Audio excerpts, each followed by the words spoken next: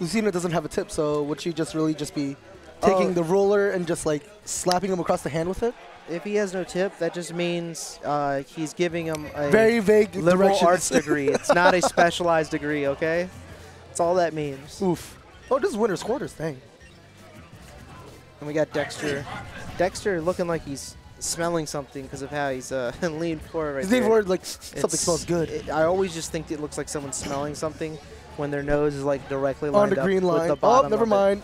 Thanks, Vince. Funny. But now he is no longer interested in that smell. He is back in this game. Oof. Getting locking him with the down air? That was a really weird interaction. It was. I'm not gonna lie. There's a jab grab. There was the one. That was a go for it moment. All right.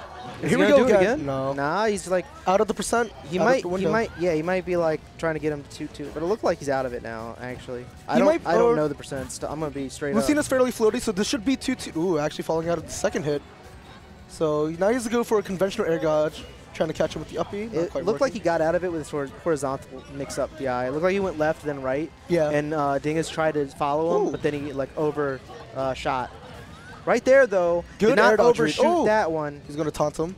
Yikes! I don't know whether Dingus is feeling himself, or I'm pretty sure he is if he's going for the taunt. Dingus saying, "I've already graduated. I'm not here to learn crap." Mr. Game & Watch has no concept of good and evil, and he's going to get sliced not in half because he's a 2D character. Everyone keep bringing that up? Because the whole Frostbite trip, at least twice a day, Dingus would say, well, he's the one who told me earlier. Did you know Mr. Game & Watch doesn't have any concept of good and evil? And then I said that must be a third dimension concept. All right. Speaking of third or two-dimensional, let's talk about this Lucina play right now.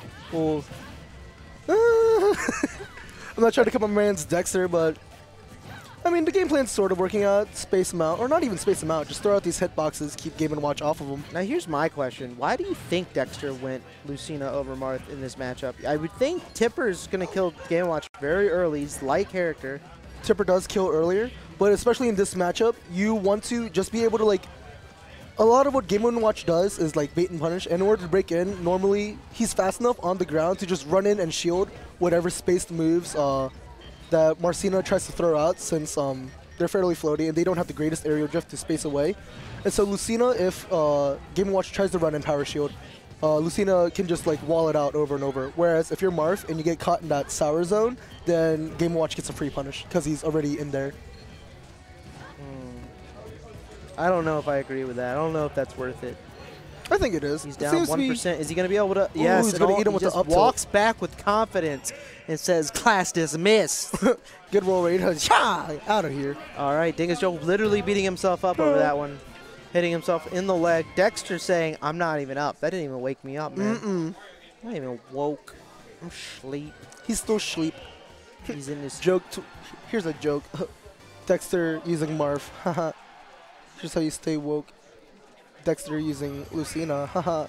Because he's going to win him this. I don't want to say that, though. Let's go, Dingus Joe.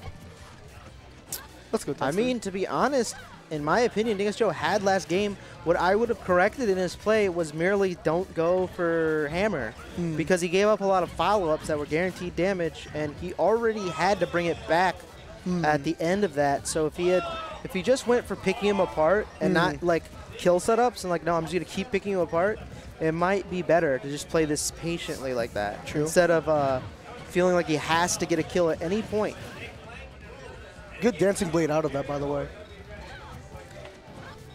But I mean, Lucina's kill options are very limited as compared to Marth, so you can kind of know what they're going to go for and just avoid that option a lot more.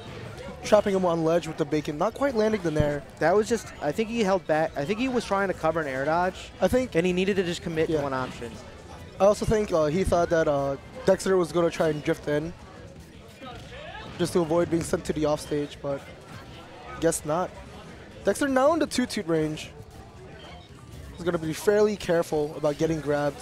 All right, there's the grab, and that should be the. Oh, I like too far out. What I like what he went for a read there. I like that because he was adapting to something that happened last round, and it's good. It's good to just put someone on notice. Like, I'm not going to let you do that. So now you know Dexter's not going to go left next time. He's going to lock into the same DI. So if he gets another grab, he probably will drift right to kill him this time. Who's going to kill him with the down air, actually? Because I was about to say, another grab for Joe wouldn't have done him much good. Ooh. Yeah, at that point. Trying to catch him. Ooh, I like it, though. Please, no 9. Dingus is trying to just essentially, his mentality behind using hammer or when to use hammer is when you've got the lead. Because it could seal the game when you need to. And it's honestly, like, if you're up and you're confident in your play, then you can just throw it out and you only benefit or you lose the stock, which I guess isn't a benefit, but Dingus knows more about the character than I do. So I think what he should be doing is going for frustration. He has the lead. He has the lead. He has very good low percent combos against everyone almost. He should just keep frustrating him like he is now, picking him apart slowly by slowly, because he's going to need as big of a lead as he can get if he dies. I think Dexter actually just flew out of Toot Toot, and as I say that, he's back in it.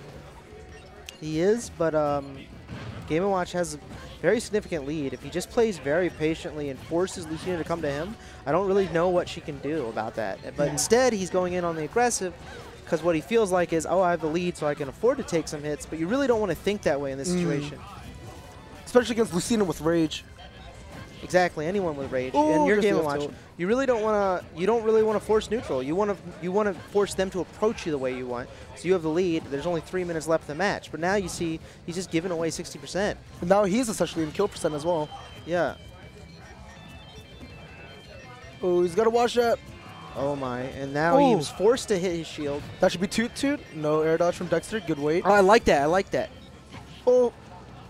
Both of them have to be very careful, and that should be the stock, and that is the game. And he essentially throws away that game. He threw away the first game a little less.